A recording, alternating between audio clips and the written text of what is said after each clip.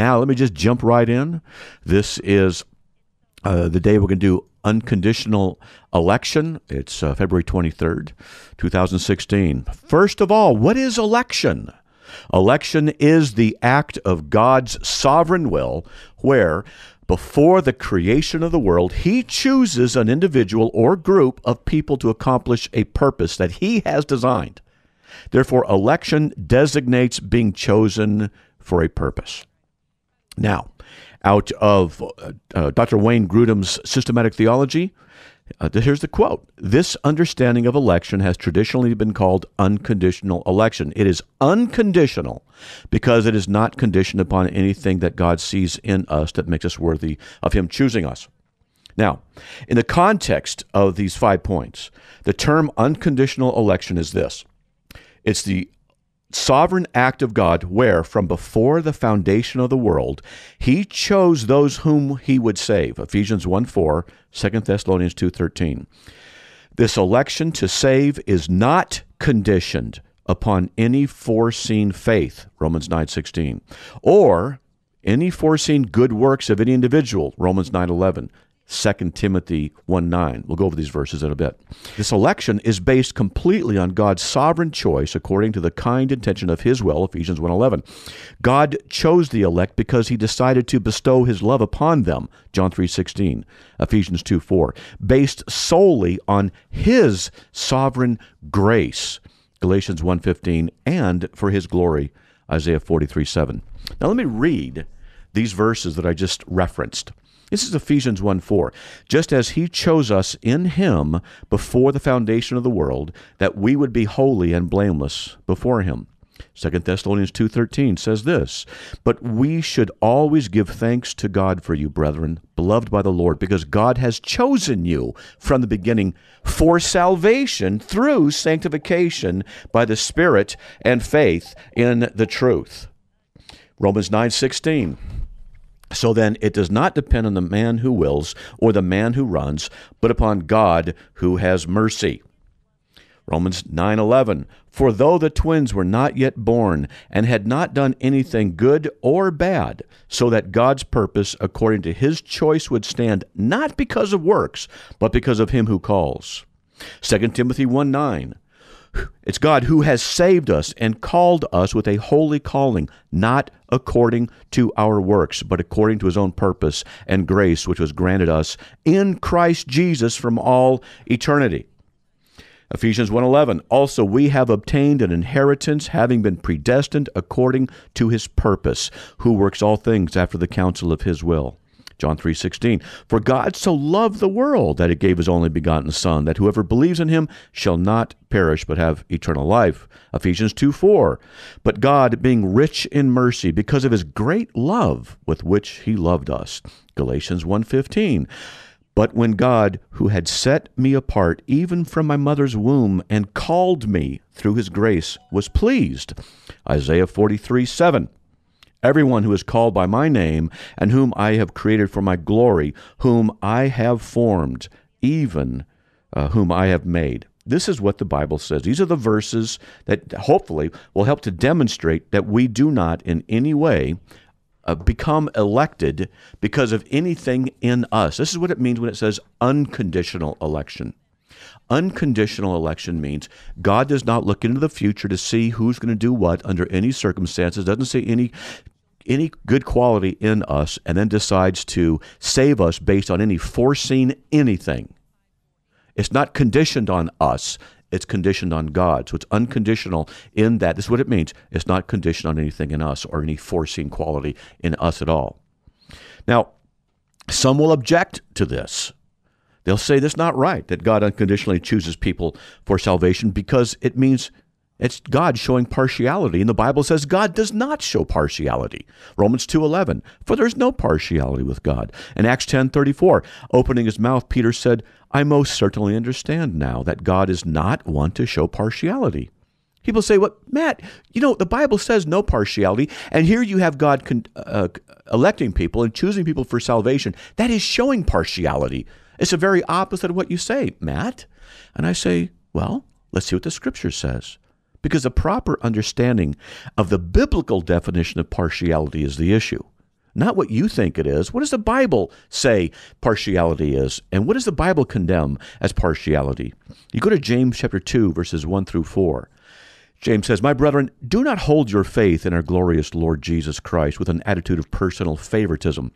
For if a man comes into your assembly with a gold ring and dressed in fine clothes, and there also comes in a poor man in dirty clothes, and you pay special attention to the one who is wearing the fine clothes and say, 'You sit here in a good place,' and you say to the poor man, 'You stand over there,' or 'Sit down by my footstool,' have you not made distinctions among yourselves and become judges with evil motives?" That's the partiality that God condemns. The very partiality that unconditional election avoids. The partiality of looking at a person and saying, look at the quality, look at the possession, look at the attributes of that person, and then showing favoritism based on what is in that person. Even James says to do such a thing is wrong. That's the partiality that God speaks of. Unconditional election means that God, out of the sovereignty of His own will, chooses people for salvation, not based on any quality in themselves and not based on anything foreseen in regard to that individual. Now, I just said foreseen. Well, that brings us to the issue of God's foreknowledge. Because sometimes people say, you know what? Under different circumstances, whatever it might be, God looks into the future and He knows who's going to choose Him. And then He makes His choices based on that. Well, that's not true, and it's wrong for several reasons. First, it's a violation of God's statement that He does not show partiality. See, if God looked into the future to see who would pick Him under different circumstances, then He is showing favoritism to them based on the foreseen good quality in them, namely, that the good quality of them choosing God. So then He chooses them because He sees that they're going to choose Him. So that would be God showing partiality based on a quality in that person. God doesn't do that. You know, Romans 9 through 11, "For this is the word of promise. At this time I will come, and Sarah shall have a son. And not only this, but there was Rebekah also, when she had conceived twins by one man, our father Isaac. For though the twins were not yet born and had not done anything good or bad, so that God's purpose, according to His choice, might stand, not because of works, but because of Him who calls." Then it says, "Jacob I loved, and Esau I hated." This is God's choice. Now, I know a lot of people do not like this. They don't like the idea that God is that sovereign. Okay. Well, I have a recommendation. Take a magic marker or an X-Acto knife. Just go to the Bible and cut out those verses you don't like. This is what it says. And we got more. There's another problem with this idea of the foreknowledge of God.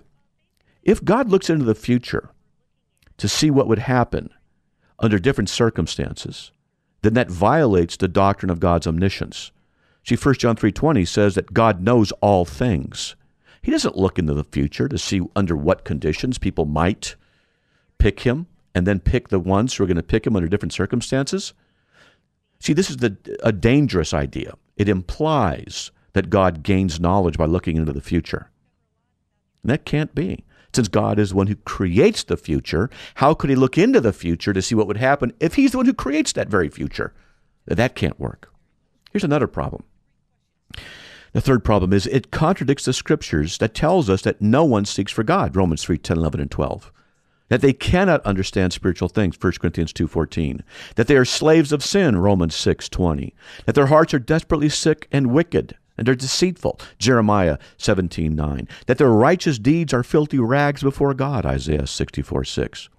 In short, to say that it's by foreknowledge as an answer to the unconditional election, it violates the very Scriptures about the sinful condition of man. He's not going to look into the future to see who's going to pick Him, because no one's going to pick Him. No one's going to. Total depravity means that they're slaves of sin, haters of God. They're not going to pick God. There isn't any circumstance that God might give where their free will in their sinful selves is going to be somehow enabled by which they will then come to God.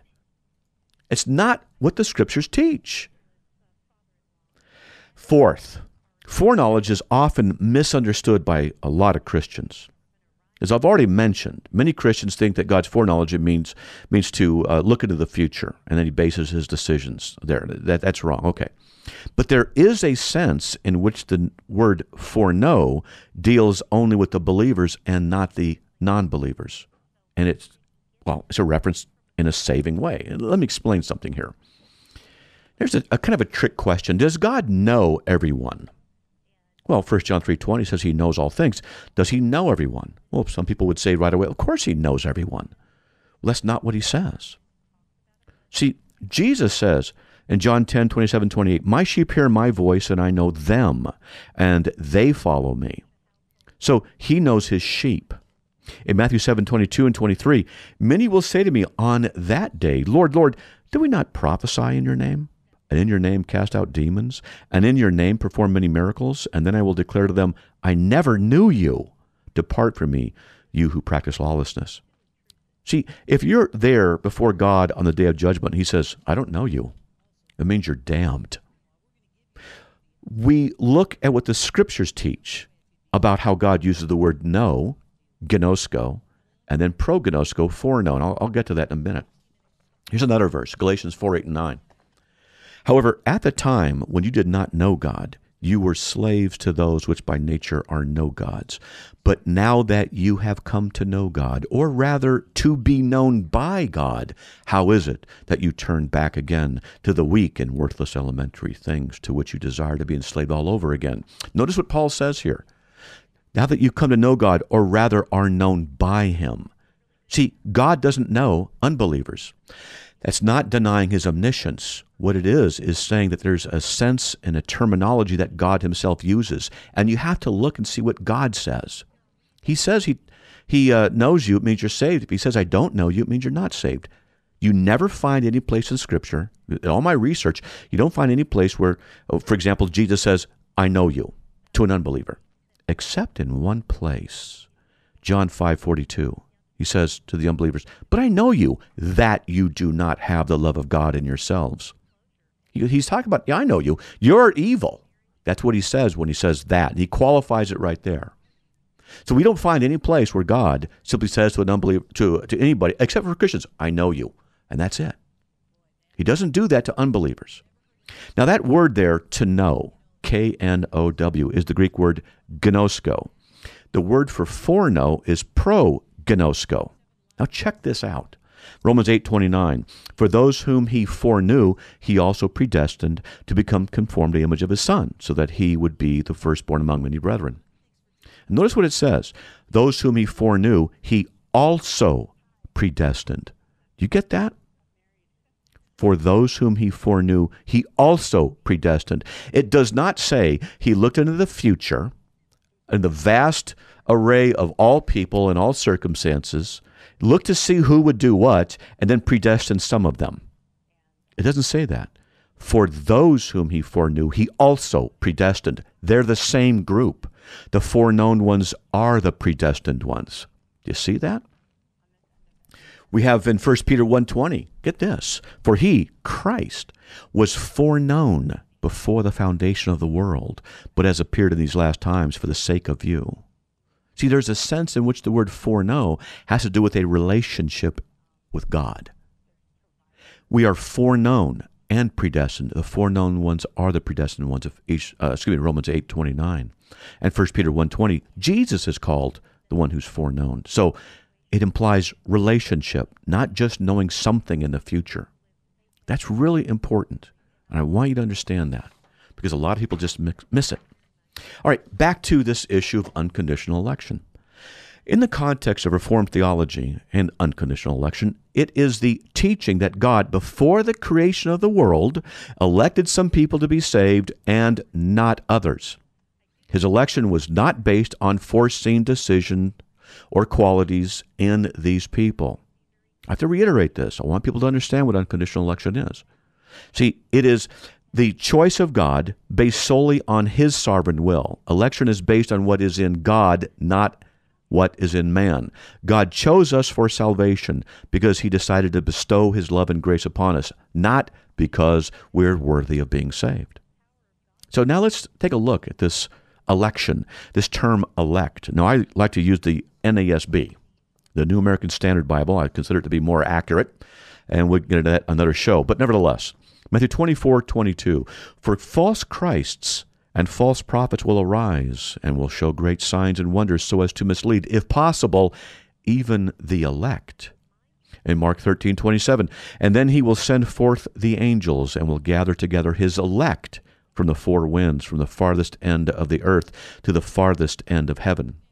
In Romans 8:32 and 33, he who did not spare his own son, but delivered him up for us all, how will he not also with him freely give us all things? Who will bring a charge against God's elect?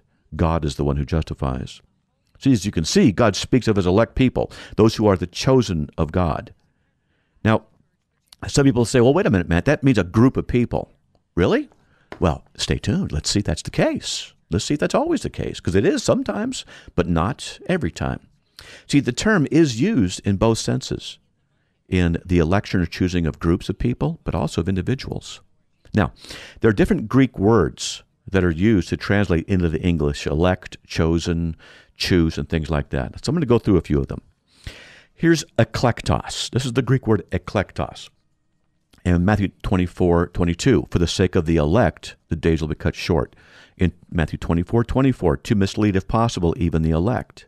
In Matthew 24:31, God will gather his elect from the four winds. This is the word eklektos. In Mark 13:20, for the sake of the elect, the days will be shortened. Mark 13:22, to lead astray, if possible, the elect. Mark 13:27, God will gather his elect. Luke 18:7, God will bring justice to the elect. Romans 8:33, who will bring a charge against God's elect. 1 Timothy 5:21, elect angels are mentioned there. Elect angels. That's another topic, another time. The Greek word eklektos is also translated as chosen. In Matthew 22:14, many are called, but few are chosen. Check this one out. Romans 16:13, Rufus, chosen in the Lord. Rufus was an individual who's chosen, who's elected. Colossians 3:12, those who have been chosen of God. There's a plurality there. 2 Timothy 2:10, Paul endures all things for the sake of the chosen. In 1 Peter 1:1, Peter writes to those who are chosen of God. 1 Peter 2:4, Jesus is chosen of God. That's the Greek word eklektos. That's an individual, Jesus. 2 John 1, the elder to the chosen lady and her children. That's another individual. 2 John 13, the children of the chosen sister greet you. Another individual there.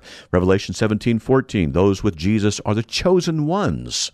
Now, there's another Greek word that deals with the issue of chosen and election. It's the Greek word eklege. It means to choose, to select, to elect. Acts 9:15. Paul is a chosen vessel. He's an individual here who's chosen, elected. Romans 9:11. God chose to love Jacob and hate Esau. Romans 11:5. God has has a remnant of believers due to his choice. In Romans 11:7, those who are chosen obtained salvation. Romans 11:28, God chose Israel to love. 1 Thessalonians 1:4, God chose the brethren. And finally, the Greek word eklegamai, which means to select, to choose among alternatives. Ephesians 1:4 and 5.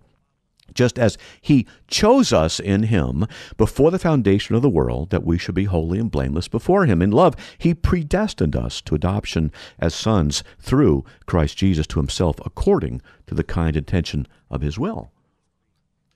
We can also go to James 2:5. Listen, my brethren, did not God choose the poor of this world to be rich in faith and heirs of the kingdom which he promised to those who love him? Now, if you'll notice these Greek words, I want to pronounce them with a bit of an emphasis on the first syllable. I want you to hear something. We have these words, the chosen ones, chosen for salvation, chosen individuals, chosen groups. The words are eklektos, eklege, eklegamai. Guess what the Greek word for church is? Ecclesia. See, the term, and I'm reading from Spiros Zodhiates, the complete word study dictionary of the New Testament. The term ecclesia denotes the New Testament community of the redeemed in its twofold aspect. First of all who are called by and to Christ in the fellowship of his salvation, the church worldwide of all times, and only secondarily to an individual church.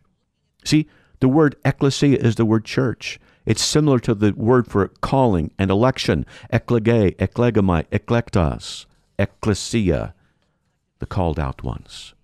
Now, Election, of course, is associated with predestination in the Bible. Again, Ephesians 1, 4, and 5, just as he chose us in him before the foundation of the world, that we would be holy and blameless before him. In love, he predestined us to adoption. You see, he chose us and he predestined us. Now, the word in Greek for predestined is proorizo. It means to determine beforehand, to decide. Therefore, God has from all eternity determined whatsoever shall come to pass. Predestination and election are interconnected. God predestines events beforehand, and he also elects people to salvation. Therefore, God predestines those who have been elected. He predestines them to infallibly obtain salvation. Now, check this out. This is different ways the word proorizo, predestined, is used in the Bible. Acts 4, 27, 28. For truly in this city there were gathered together against your holy servant Jesus, whom you anointed, both Herod and Pontius Pilate, along with the Gentiles and the peoples of Israel, to do whatever your hand and your purpose predestined to occur. What he predestined to occur? Jesus' crucifixion. They are the ones that did what God predestined to occur. They had to sin in order to do that. Now, this gets into another topic. God does predestine sin, but he doesn't cause it. That's another topic for another time. We don't have time today. But God ordains whatsoever shall come to pass. That's Ephesians 1:11. We'll get to that in a minute. But nevertheless, Romans 8:29, those whom he foreknew, he also predestined. Romans 8:30, and whom he predestined, these he also called, and whom he called, he also justified, and whom he justified, he also glorified. 1 Corinthians 2:7, but we speak God's wisdom in a mystery, the hidden wisdom which God predestined before the ages to our glory. Ephesians 1:5, he predestined us to adoption as sons through Jesus Christ to himself. Ephesians 1:11, also we have obtained an inheritance, having been predestined according to his purpose, who works all things after the counsel of his will. Obviously, God predestines and elects individuals to salvation. He calls them. He does this because he is the sovereign Lord who knows the end from the beginning, because he has ordained the end from the beginning. And furthermore, let me just tell you, without his election and predestination, no one would be saved. No one would be saved, left up to their own devices. The unbeliever in his sinful condition, who's a hater of God, who does no good, doesn't seek for God, cannot receive spiritual things. He cannot, of his own free will, his sinfully enslaved free will, simply choose God. God must intervene. People don't understand the depravity of our own hearts. They don't understand the debauchery of sin and its effect upon our hearts and our minds.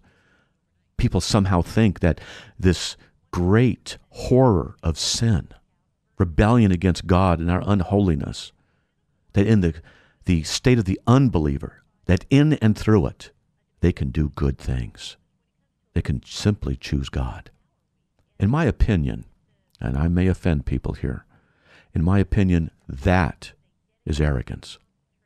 Because it's saying that they themselves, in the wisdom of their own sinfulness, were able, in their own wisdom, to choose God. Well, then why didn't somebody else? Well, because they weren't wise enough. They weren't smart enough? What are you saying? I wasn't wise enough. I wasn't smart enough. I wasn't good enough. It wasn't up to me. I already went through this. We're born again not of our own will, John 1:13. We've been appointed to eternal life, Acts 13:48. It's not us. It's God. But still, people will say, but Matt, this idea of election, well, it negates evangelism. Why even bother telling people about Jesus? Well, if everybody's predestined, why bother? Well, that's a fair question. First of all, we bother because God tells us to. He tells us to go evangelize. This is Scripture I'm reading to you. This is what the Scriptures teach. And yet, at the same time, Jesus says, go out there into the world and make disciples. Let me tell you something, folks. I don't know how God's election works. I don't know what criteria he has. when he has elected people from the foundation of the world. I do not know. It's above my pay grade. It's not my job to question him. It's not my job to say, why bother? Because he's elected people to salvation, so I don't have to do anything. Now, this may be, maybe something that a lot of people might say, you're inconsistent there, Matt, and I'm going to admit something here. Sometimes when I'm praying for someone I don't know, if they're saved or not, or I want them to be saved, I'll say, Lord, if they're not elect, please elect them. What I'm saying is, God, I don't know how it works, but I know in your sovereignty, you're the one who chooses. 2 Thessalonians 2:13, you say you choose us for salvation. I know that's what you say. Therefore, I believe it. Would you please choose that person for salvation? You see, I don't have all the answers, but I quote the Scriptures, and I try and understand things in light of what the Scripture says. I don't stop with John 3:16. I don't stop with a few verses. 2 Peter 3:9, he wants all to be saved. See, you can't be elected then. I don't stop there. There's more verses, and I want to harmonize as much as I can in the Word of God. And as an apologist, I need to have answers. And people ask me all the time questions related to this. And sometimes I just tell them, I don't know how it works. I just know it's what God teaches. Now, some will say to me, but Matt, it's a violation of human free will if God elects people to salvation and not others. Well, how is it? How is it? Now, we'll get into regeneration preceding faith with irresistible grace in a couple more lessons. We'll get into that. But it's not a violation of free will. In fact, what happens is God changes us, he regenerates us, and then we believe because of the regeneration. We freely choose to believe. That's the short answer. It's not a rejection of freedom of choice. We have freedom of choice.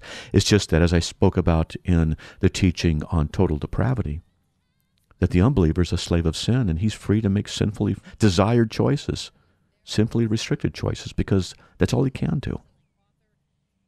Another objection is, it is not fair because God chooses one person over another. I've already addressed that. God doesn't show partiality based on what's in us. He has his sovereign realm, his sovereign way.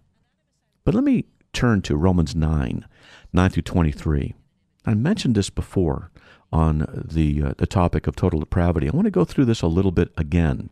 It'll take me a few minutes, but you need to understand that this is what God's sovereign work is, not man's. Salvation is the work of God, not man.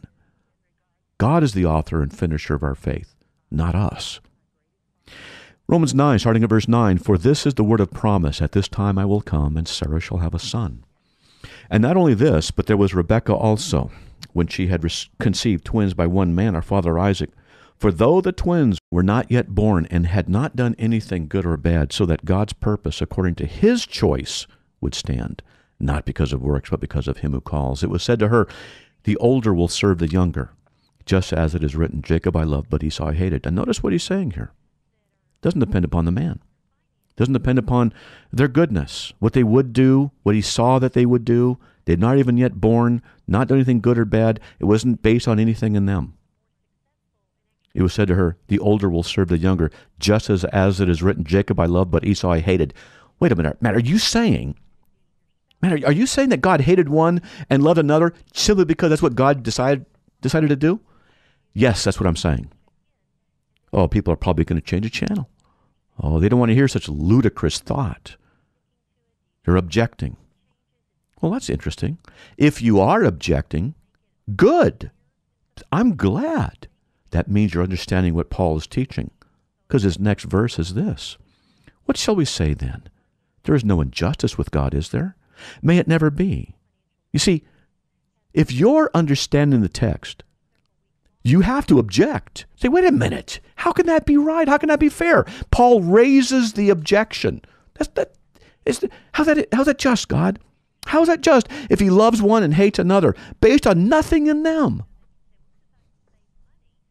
And if you understand that, then you're understanding the text.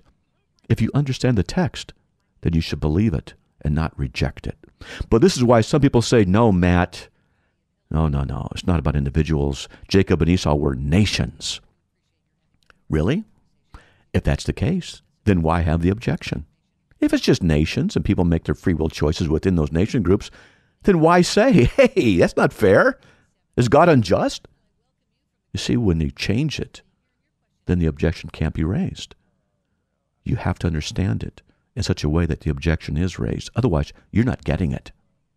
Let me continue. Verse 15, for he says to Moses, I will have mercy on whom I have mercy, and I will have compassion on whom I have compassion. The word whom there is in the singular. Verse 16, so then it does not depend on the man who wills or the man who runs, but upon God who has mercy. Do you hear that? It doesn't depend on you.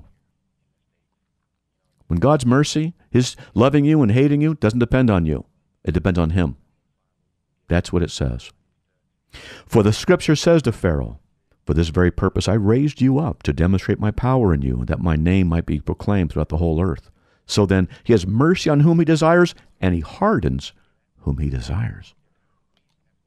Are you like that? Are you upset by that? Are you objecting to that? I hope you're objecting. I hope you're saying that's not right. I hope you're saying, why would he find fault in anybody? Why would he judge them if he hardens one person and shows mercy on another?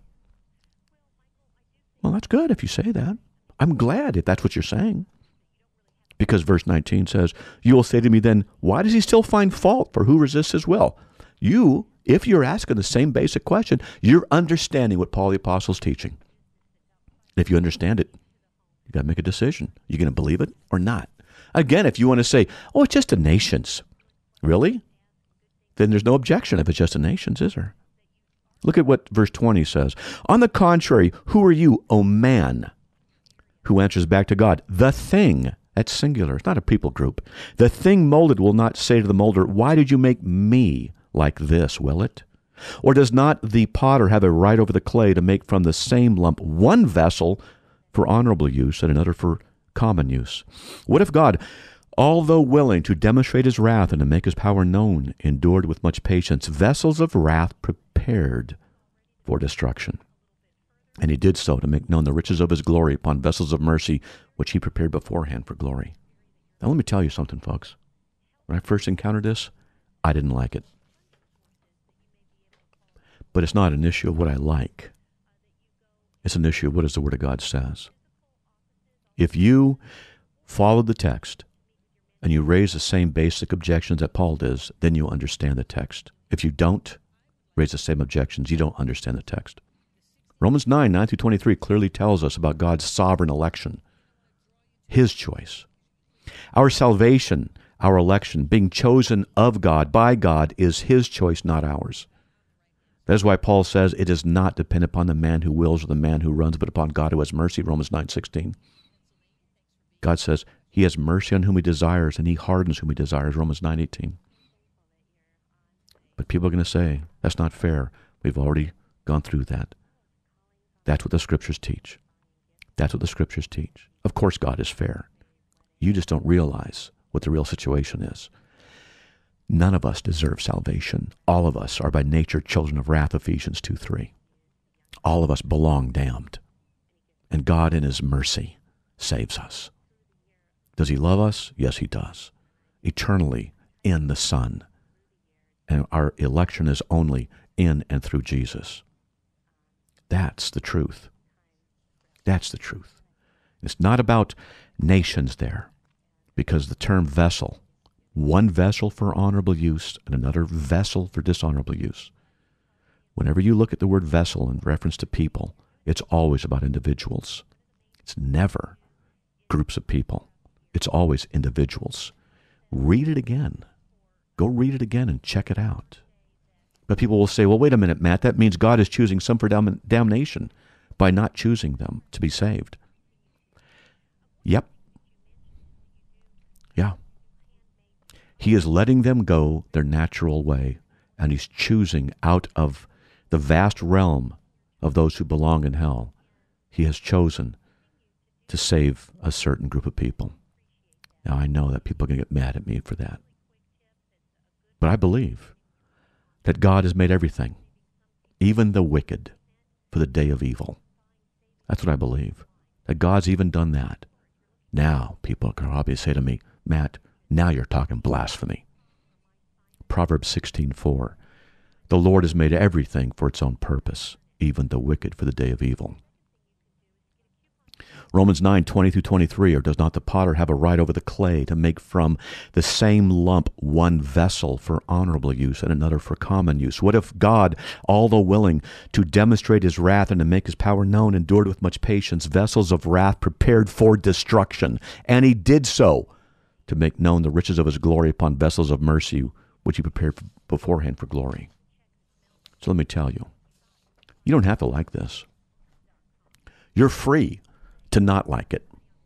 You're free to complain. You're free to raise your fist up in the sky and yell at God and say it's not fair.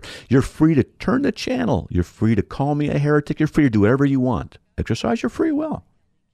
But the issue is, what does the Scripture teach? Does it teach that we're chosen? 2 Thessalonians 2:13 says so. Does it teach that God makes one vessel for honorable use, another one for dishonorable use? Does it? Yes, it does. Romans 9:20-23. Does it say he makes all things, even the wicked for the day of evil? Proverbs 16:4. Yes, it does. Does it say that individuals are chosen and elected? Yes, it does.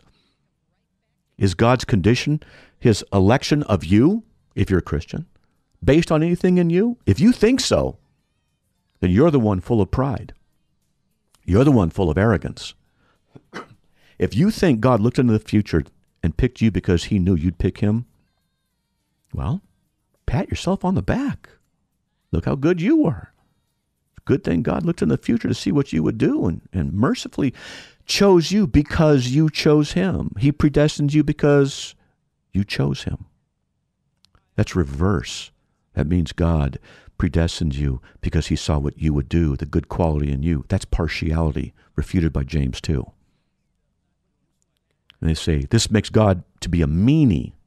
No, it's just a side of God that people don't like.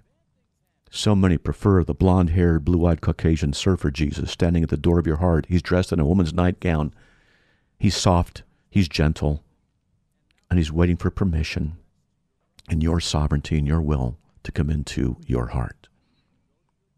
And that's just not what the Scriptures present. We need to believe what the Word of God says, not what we want. Now, at this time, folks, if you want to call and you want to raise some objections about this topic, and because we didn't have time for the callers to discuss the issue of total depravity yesterday, then I'm only going to take calls on any questions on total depravity and unconditional election. Samantha from Boise, how are you? Hi, Matt. Hi. So, got a question, comment? I have a comment. Okay. Before today, I really didn't understand exactly why, or what God meant by, unconditional election. I knew the truth, but I just couldn't pinpoint exactly where it was. And you're right, we don't know, so we need to ask. Right. If we have somebody that we, that we feel is going in the wrong direction, we need to ask him. We need to pray and ask. Right. In fact, a lot of people will say, as non-reformed individuals, they'll actually pray like a Calvinist. They'll say, God, would you change their heart? Would you change them? Would you do this? Would you? They appeal to the sovereign Lord. They don't appeal to the free will of the individual. Yeah, but I am reformed. Yeah. Oh, okay. Well, good. Praise God. Well, that was Samantha from Boise. We're going to get to Nathan from Boise next. Nathan, how are you? Pretty good. How are you? Doing all right by God's grace. What do you got, man? Well, I've just been struggling with this recently because I'm reformed, but how do you know if you're one of the elect of God and not self-deceived? That's an excellent question. I wish I'd have covered that in the objections. But how do you know if you're elect? Well, yeah. In Matthew 7, I believe it is, if you ask for a fish, you won't get a snake. If you ask for a bread, you won't get a stone. If you ask for an egg, you won't get a scorpion. And what that is if you're asking God for the truth and you want him, he's not going to give you something fake. So, because there was a fish that was long and skinny in the Sea of Galilee that looks like a snake, and there's a scorpion that when it curls up, it looks like an egg, and bread in that day when it was made resembled a stone. You ask of God, he's going to give you the truth. Now, people say, well, okay, I get that, but how do I know if I'm really saved? 1 John 5:13 says, that these things are written so you may know you have eternal life. And 1 Corinthians 2:14 says the natural man cannot receive or understand the things of God. He cannot receive them. Now let me ask you, do you believe in the Trinity? Oh, yeah. Do you believe Jesus Christ is God in flesh? Oh, yeah. That's like central to pretty much everything. Okay. Do you believe in justification by faith alone in Christ alone? Yes, I do. That Jesus died on the cross and rose from the dead in the same body he died in, right? Yeah, that's... Okay. Well, the Bible says the unbeliever can't receive those things. And the only ones who can receive that are the believers, and you can't be a believer if you're not elect. Okay, so basically what you're saying is, if I cry out to God, saying, God, please save me, and I believe Jesus was all those things, did all those things, then I'm a believer. Of course you are. Okay. I just want, because I've heard some people say, oh, you can't have true assurance if you're a Calvinist because you don't know if you're self-deceived or not. Well, you see, I know I'm saved. I know I'm one of the elect. It's not because I'm so great. No. On the contrary, I know that God saved me, and I know that I put my trust and my faith and my hope in what Jesus has done and nothing else. I can't do that unless that's been granted to me to believe, Philippians 1:29. Unless it's been granted to me to have repentance, 2 Timothy 2:25. I've been born again, not of my own will, John 1:13. So these things are the manifestation of the work of regeneration in me, and I can look internally and I say, yes, I know. I don't judge other people's salvation unless they're Mormons, Jehovah's Witnesses, Roman Catholics holding to various obvious denials of the essentials of the faith. Right. But you can know that you are saved by simply looking. Are you saved? Of course you are. You trust in Christ? There you go. Yeah. Good enough. Okay? Okay. Right. Make sense? Okay. Yeah, that does make sense. Confess Christ and that he is everything he says he is, and you're a believer. That's right. You can't be a believer unless you're chosen of God to be enabled to believe. Some people say, well, what if you want to be saved, but you're not elect? Then what? Well, that's a non sequitur. If you're not elect, you're not going to want to be saved. Right. So the very fact that you want to be saved by faith alone, by grace alone, through faith alone, in Christ alone, is evidence that you're the elect. That the work of regeneration has occurred in you, and it only occurs to the elect. God, gotcha. At whenever time God chooses them to become regenerate. That's right, which is irresistible grace. That's what that is. And we'll talk about that on Thursday. But tomorrow, I'm looking forward to limited atonement. That's going to be interesting because all this ties in together. But at any rate, hope that helps, okay? Yeah, it does. Thank you. All right, man. Praise God. Okay. Thank you. All right. Scott from Idaho, how you doing? All right. Now, last time I talked to you, I guess I used the word feelings, and you said, skip that. That's not the... but you just finished saying that, if you ask yourself a question and you don't get the answer, then you're not chosen. You haven't been chosen. What? It hasn't been revealed to you. I didn't say that. Well, okay. What did you say? Well, I'm not sure what you're referring to, but I didn't say that. That's not what I said. But what's your question, though? Well, my question is, if in fact I've asked myself that question, and I'm allergic to intellectuals, okay, but okay, all right, but I've asked myself that question, and if I examine it, I mean, it makes perfect sense. So I want with all my heart to believe, but if I actually ask myself that, I'm not 100% sure. Well, welcome to the club. If you want a real answer. Well, welcome to the club. I don't know any Christian who's not doubted sometime, some way. We live by faith, not by sight. Right. And sometimes, I have a head full of all kinds of understanding of things. I have a relationship with my Lord and Savior, Jesus Christ. I encountered him personally when I was saved at 17 years old. And yet there's times when I say, is that real? And I look back and I say, of course it is. We all do that at some point. Paul even talks about the struggle against his own sinfulness in Romans 7:18-25. Just continue to give all of that to Jesus at the cross. Okay? All right. So just keep putting one foot in front of the other and stay the course is what you're saying, right? That's what the Bible says. Persevere. You will. And you will because of God's work in you. Philippians 2:12-13. And also, I like Philippians 1:6. God is faithful. He'll perfect. God has promised He'll perfect in you the work He started. Okay? I'm not sure I'm ever going to catch up with you, Matt, but I'll stay reading it. Thanks, man. Okay, man. God bless. All right, that was Scott from Idaho, and we've got a few minutes left in the show, and we'll get to Adam from Ogden next. If you want to give me a call, well, we don't have much time after that, so let's get to Adam right away. Hey, you there, Adam? I sure am, and thank you very much for taking my call. I definitely want to give God praise first and foremost, just for your wisdom and willingness to serve. Well, I don't know about wisdom, but willingness, time, yes. So I'll make my question brief. Okay.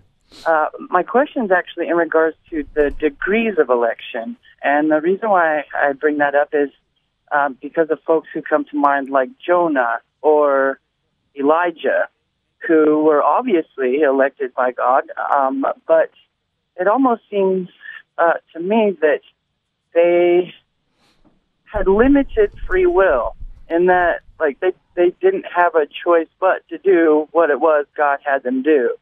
And so I get that we're all elect. God's chosen, God's people are elect in that sense to salvation.